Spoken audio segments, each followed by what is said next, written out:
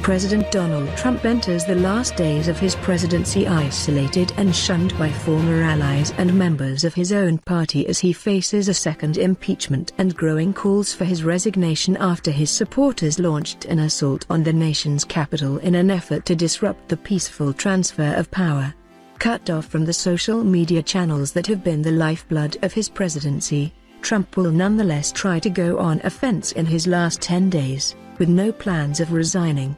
Instead, Trump is planning to lash out against the companies that have now denied him his Twitter and Facebook's bullhorns. And aides hope he will spend his last days trying to trumpet his policy accomplishments, beginning with a trip to Alamo, Texas, on Tuesday to highlight his administration's efforts to curb illegal immigration and border wall construction.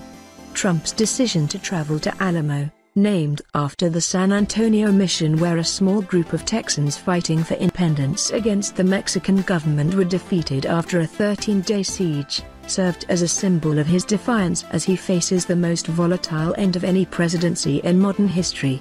Trump has not taken any responsibility for his role in inciting Wednesday's violence amid a rebellion from members of his own party and ongoing efforts to remove him from office. A second Republican senator, Pat Toomey of Pennsylvania, on Sunday called for Trump's resignation after Senator Lisa Murkowski of Alaska told the Anchorage Daily News, "I want him out." It was a stunning reversal for a man who had once been considered the leading contender for his party's nomination in 2024, and could now be stripped of his ability to run for a second term. A new ABC News, Ipsos poll released Sunday found that over half of Americans, -56%, believe that Trump should be removed from office before his term ends, and two-thirds of respondents, -67%, said he deserves a good amount or a great deal of blame for the rioting last week. Trump had delivered a speech to his supporters in which he repeatedly said the election was being stolen and urged them to fight before they rushed the Capitol as lawmakers were in the process of certifying Biden's wins.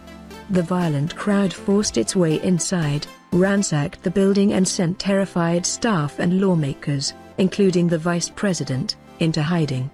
5, including a Capitol police officer, died. Rattled by the violent insurrection and images of MAGA loyalists hunting for them in the Capitol's hallways, House Democrats moved quickly toward a second impeachment this week, though Republican Senate leader Mitch McConnell has said a trial in his chamber would not begin before Biden takes office. While people close to Trump said they would certainly prefer he not become the only president in the nation's history be impeached a second time, Jason Miller, a close advisor, noted that Trump's popularity rose after his first impeachment trial. And he argued that, if they moved forward, Democrats risked turning public sentiment against them and impeding Biden's agenda by continuing to focus on Trump even after he has left the White House. "As I said to the president this morning, never discount National Democrats' ability to galvanize the Republican base behind you," said Miller, arguing that, if National Democrats were to go down that path, I think it would boomerang on them very severely.